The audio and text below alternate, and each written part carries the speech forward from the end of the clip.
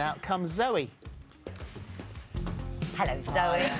Oh, I like this jacket. Yeah, so there's some little tricks here I'm going to talk through.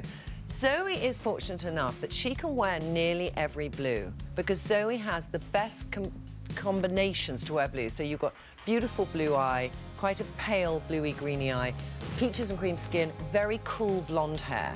So you can do the whole myriad. But one of the hardest colours to wear for anyone, because it's difficult to accessorize, is Cobalt blue. Right. So we've taken Cobalt blue, which is a good colour for Zoe. So the dress is from Next, £35. Great dress for an hourglass figure if you don't want to show off too much boob. Yeah, it fits you like a glove, that. But then what you need to do is you need to bring back in the sense of a deep V. So what we've done is we've taken the jacket, and I do this a lot, £65 from Topshop.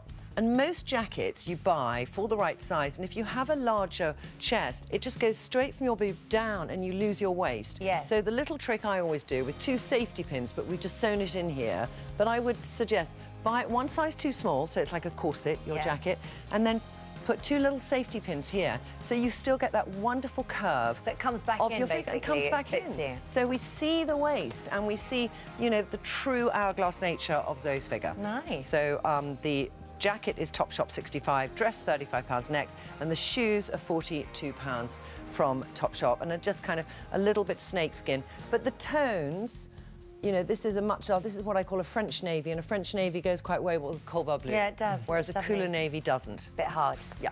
Lovely, love it. Thank you, Trinny. Thank you very much. Thank you.